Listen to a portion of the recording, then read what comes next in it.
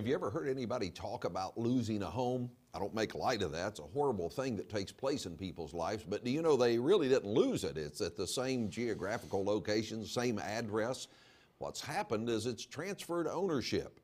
From the time that I was a young person, I remembered hearing people talk about a great end-time wealth transfer that was going to be taking place. As we look at the Bible, we find that there has been a wealth transfer taking place from the beginning of time. We're going to be talking more about it today. My name is Charles Vance. I'm along with Chief Strategist Terry Sacka from Cornerstone Asset Metals. Hello, Charles. Glad to be along today. Yeah, it's an exciting week last week. Yeah. We really got into that. There's some amazing things happening, as we talk about the wealth transfer from the beginning of time. And we looked at from the beginning of the Bible all the way through, what has taken place. And today we're going to talk about it goes back to Genesis, which is a 500-year cycle. It's unique. It's been studied out, but it's a 500-year cycle where the East and the West shifted power. Very interesting stuff. Yeah, very interesting. What we've talked in weeks past with the currency war we're having with China, things that are going on. If you look at Europe, look at the depletion of Europe right now.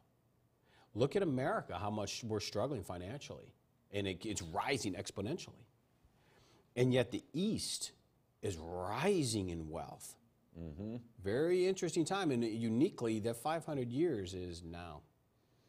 And that wealth, or that power transfer, is because of who is controlling the world's finances. Yes. It just simply boils down to what country or what section or what region is actually controlling world finances. There seems to be an equalizing of world finances. If people, I'm sure some people are familiar with the World Bank and the International Monetary Fund. There seems to be this global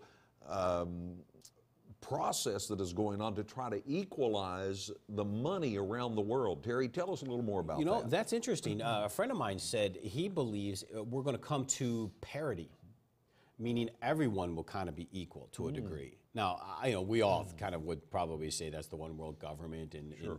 And that's logical to conclude from that. But I don't see how parity is going to take place anytime soon, because everyone has a stake in the game and they have an angle. Because you remember, China has 1.3 billion people. Their interest is taking care of their people. Don't think for a second they're not. And so part of this East-West cycle we see coming, it's a massive shift taking place. The West is in a major debt bubble that is bringing down our standard of living. And in America, I'm telling you, you don't know what's really going on over in Europe, Greece, and those other countries. If they told you the level of tragedy to the families, you would be depressed. So you don't really see it on the news unless you go to alternative news sources. Now there's a reason for that is very similar to what's going on in the United States of America right now. I saw a program a few weeks back, a few months back on Greece, how that they had continued to just print money. Yes, just print money sir. and print money, and as if they were going to just keep play money to pay their debts in a national situation or an international situation where they just pay their debts off because they printed more money. It's obviously backfired on them. Now, see, Greece is now part of the euro. And the euro is a single currency for Europe. So Greece can't print money anymore. Okay. But now they did. Now that's very true, and this is why they got in trouble in the past. But they can't. So now what's happening is the sovereignty of these nations is being taken away, and they're going under the rule and law of the European community if they end up being forced to.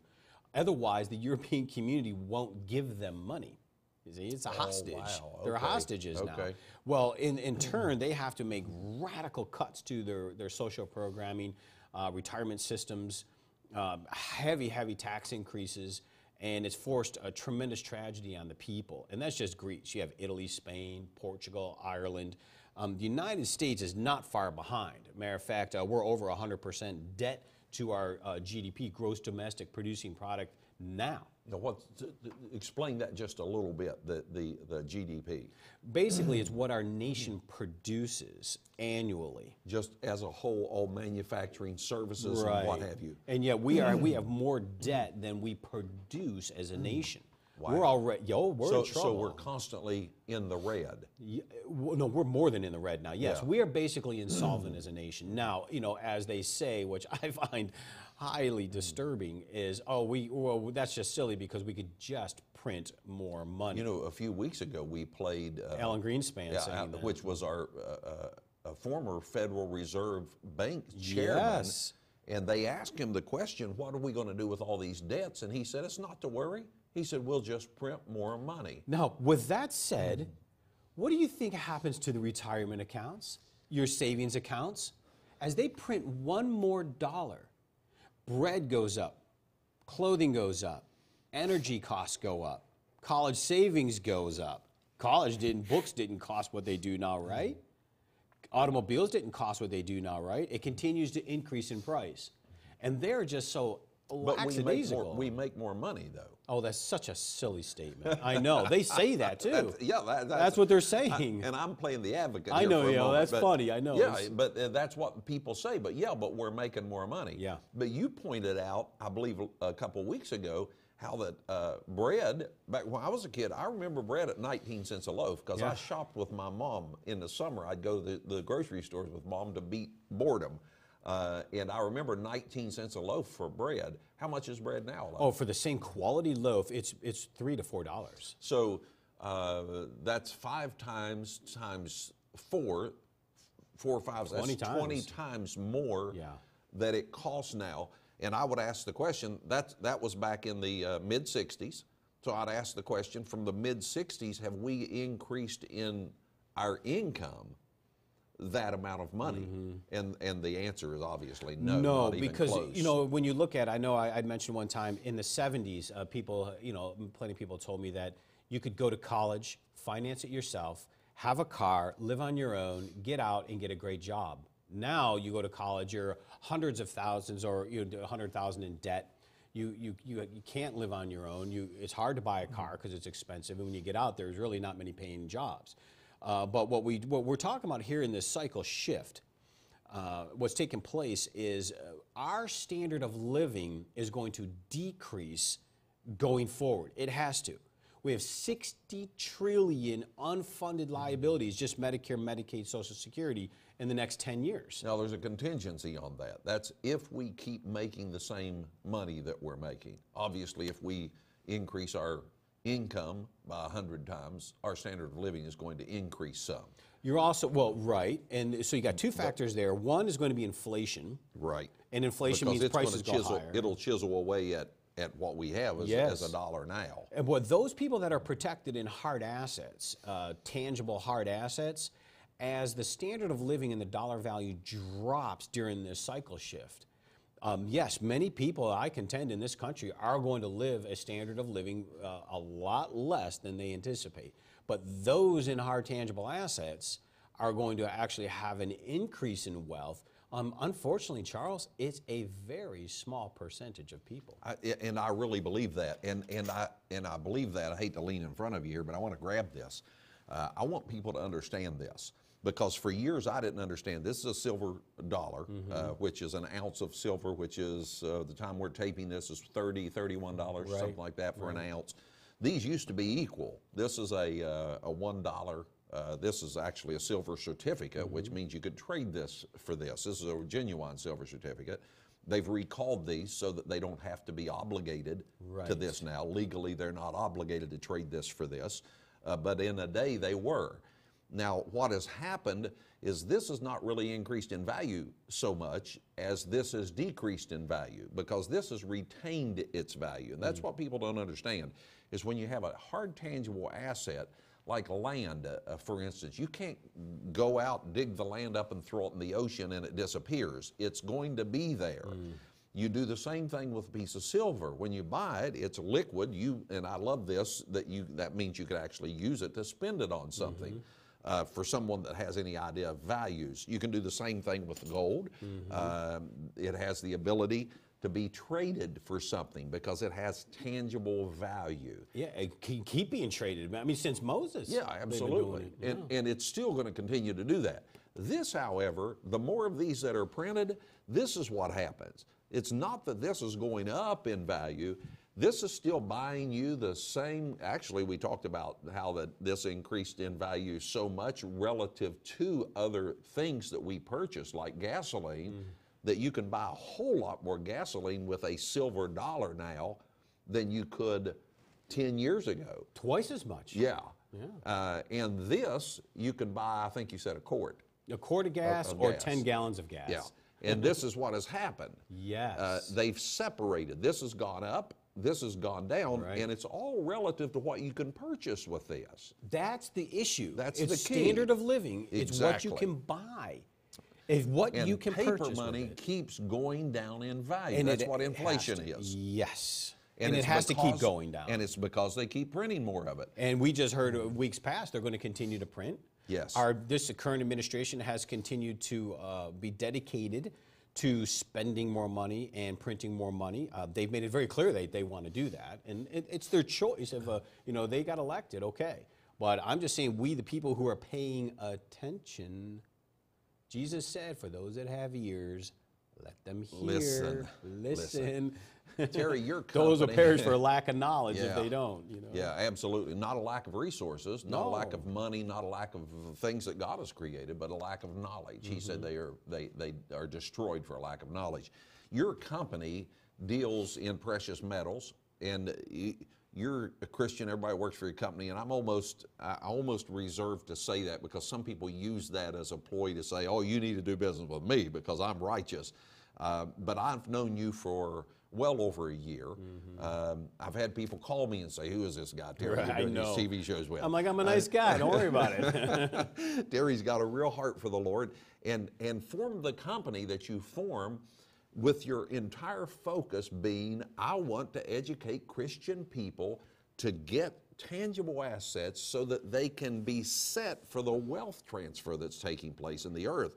And I remember us having a conversation 6 or 8 months ago, and you said, Christian folk are not grabbing this like I thought they were going to grab this. No. And nobody's grabbing it like they should be grabbing it. They're not, and I believe it's because we are focused, even as Christians, on the system of the world. And the system of the world is ran by Satan. He's the god of the world. The news industry, absolutely. They focus us on the system of the world. Yes, constantly. they do, for a reason. I want people to get this free packet that you guys offer. Yeah, just go to the website, register for information. That's all you got to do. We will send it out to you so you can be educated, so you can make decisions for your family. It is packed full of information. That's I'm good telling stuff, you, yeah. It is packed full of information, and it just educates you. You need to get educated. Do you guys actually sell spot silver, spot gold, which means you could sell these to people. Yeah, they can have them at home if they want it. You do all kinds of things. You transfer IRAs and retirement accounts. We find a lot of people, we help them. There's a custodian that we help them do that with. But yeah, we find a lot of people, a lot of people don't realize that you can take your IRA, roll it over into a physical precious metals IRA. So your future is not being stored up in paper money that's going down in value. Your future is being stored up in gold and silver that's been there since Moses. So you guys just do a lot of things to help people prepare for financial security in their future. Protection and preservation for your family, and so you can leave an inheritance for your children's children. The Bible says a good man leaves an inheritance to his children's children. But That's your grandkids. You know, Charles, it is so amazing how blinded by the system we are. People think gold and silver is an investment.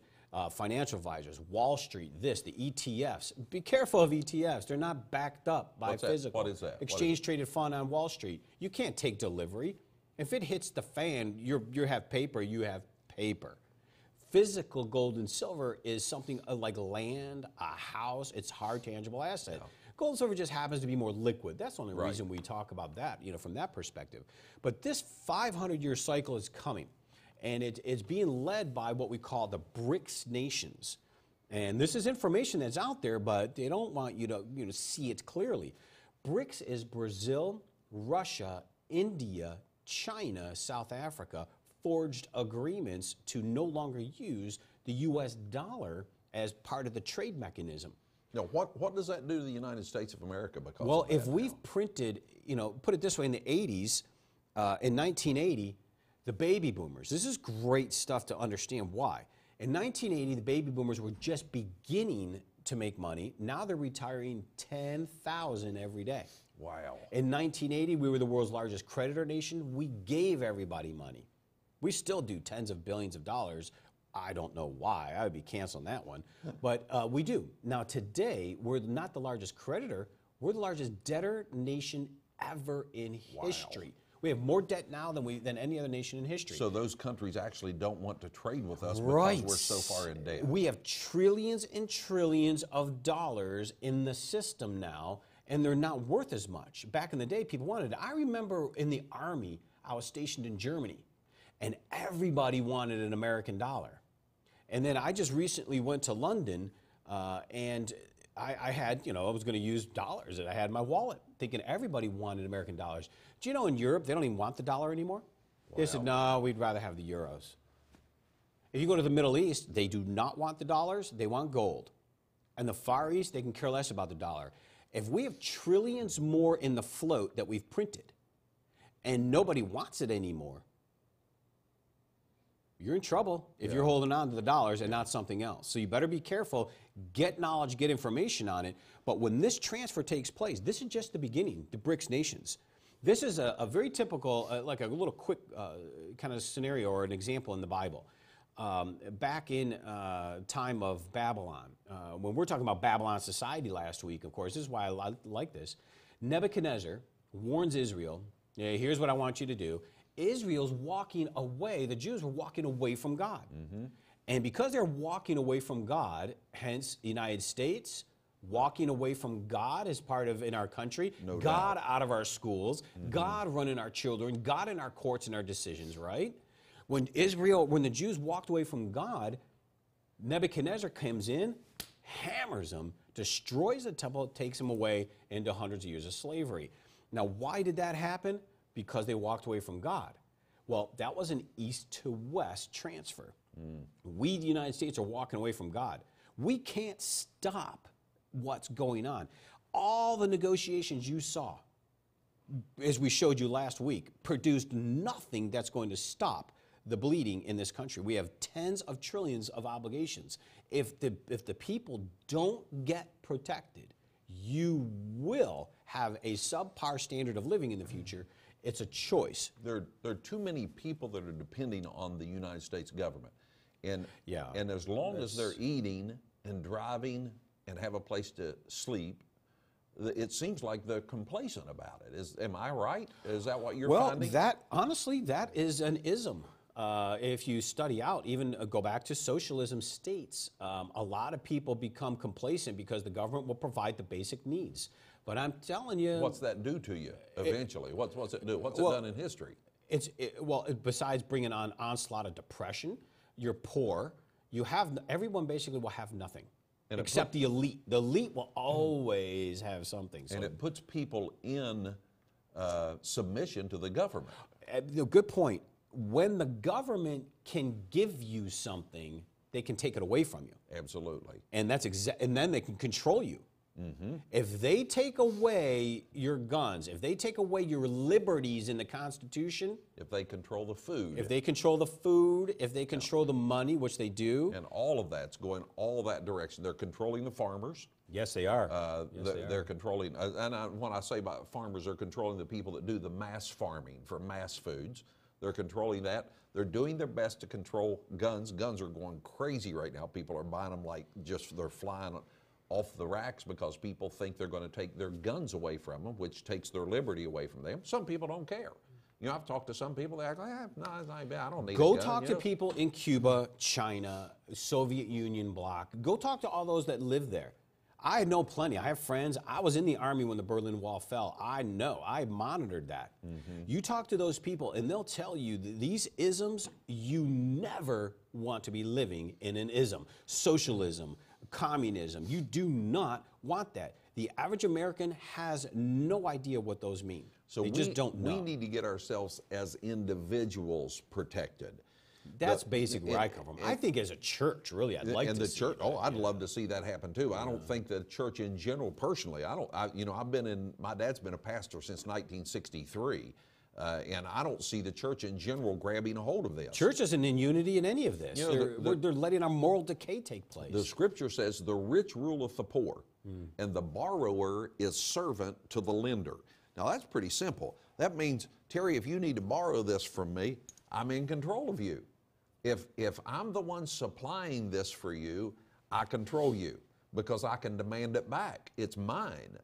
As long as you're using what is mine and not what is yours, I control you. Yeah. And people don't realize how dangerous this is. We need to become a people.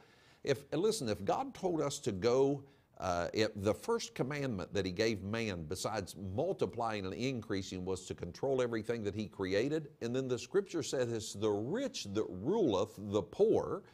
Then it would seem to me like that it would be our responsibility to obtain wealth to the point that we would be in control of what God created.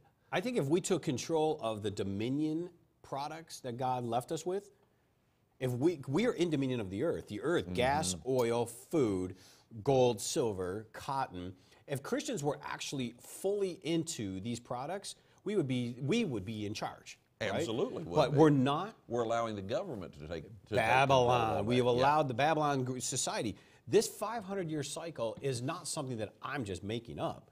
This is in place. If you talk to people overseas, which I have, they laugh at us. They say Americans they don't see what's coming. And I'm not talking about something that's 10 years down the road. This is something in the next year to 3 years, you're going to be shocked when it hits you.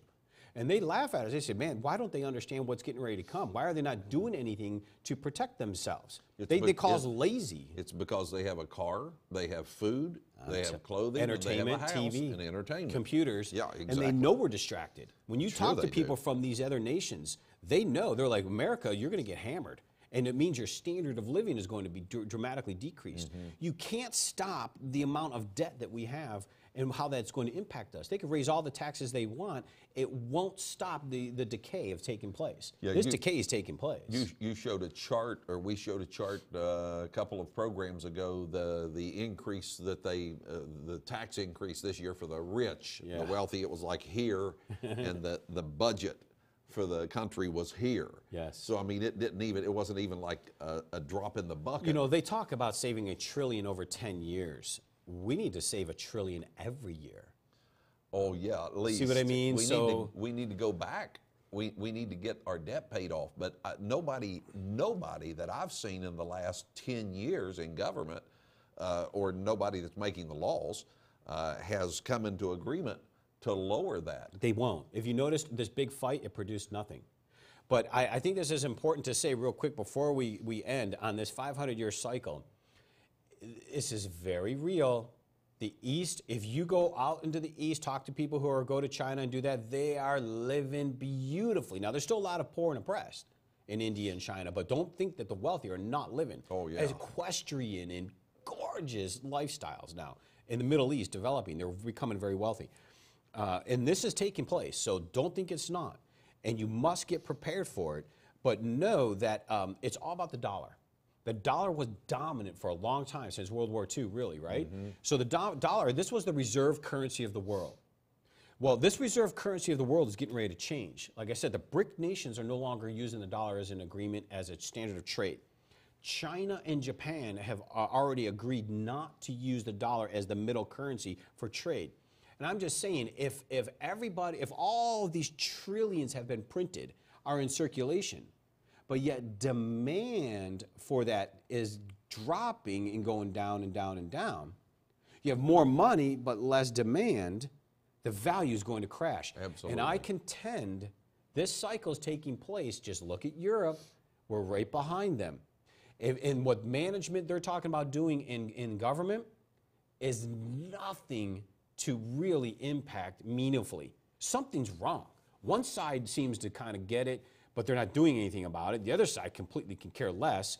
And so we're really in a big hole here. But all I know, what's coming, when that dollar loses status, watch out. And we're going to talk next week. I know we got a few minutes, but I just want to mention, we're going to talk next week about the petrodollar relationship. And people don't understand, but every barrel of crude oil being bought in the world has to be bought with an American dollar. That was an agreement made in the 70s. That's one of the main reasons why America became so wealthy and so fast. Wait until that relationship changes, and we'll talk a little more about that. But this transfer... That's already starting to shift, isn't it? It's already starting to shift. Yeah. And so people have to be prepared. You need information on how to protect and preserve your assets and know that this cycle is real. Now, granted, hey, listen, America's a great and strong nation. We got the best military in the world. We're not going down without a fight. So this isn't going to be an easy cycle transfer. But if you understood the sovereign wealth investment world and how they're stacked up against the West, the East versus the West, you'll know it's a real thin sheet of ice. And all I'm saying is this is bigger than us, Charles, way bigger than us. We got to get close to God, close to our family, and take care of protecting your assets. Absolutely. And preserving what you work a life for, because when this thing hits the fan, at least you will be protected. And I know this wealth transfer, Charles, is coming so we can give and help the lost and the poor in our community. It is going on now. It is. We have got to position ourselves to be on the receiving end rather than on the losing end of this wealth transfer. Yes. That's the key. I want you to get this packet. Terry's company, Cornerstone Asset Metals, put together a gorgeous packet, and the information inside is even better than the package is pretty. I mean, I'm telling you, this information is life-changing for you. You need to get a hold of this. And it's free. There's no obligation. It's very easy to access. You can either call that toll-free number that's on your screen, or you can go to their website, Cornerstone Asset Metals. What's the website? Cornerstone Asset Metals, even ChristianSilverGold.com, you know, and get the information, be informed, and know this is warfare to a degree in spiritual context. You know, we bind Beelzebub, the power of the prince of the air. Yeah. We bind him in this community. We bind him over this program, and we command that the eyes be opened, the ears be opened of the people of the Christian community. We loose the knowledge. We loose the favor into your life. We loose the health, the wisdom, the peace, and the love into your life, and let's get back into unity before this cycle takes place. Amen. Hey, let's get scriptural. Let's get back to what God has told us to do. I just encourage you to tell somebody about the program. We're on at the same time every week right here on this station. If you can't get, if you know somebody can't get this program, we'll send a copy. DVD you'll send a DVD? Why not? Oh, sure. How nice. Don't tell somebody about the program. We'll see you next week right here on the Wealth Transfer. That's cool.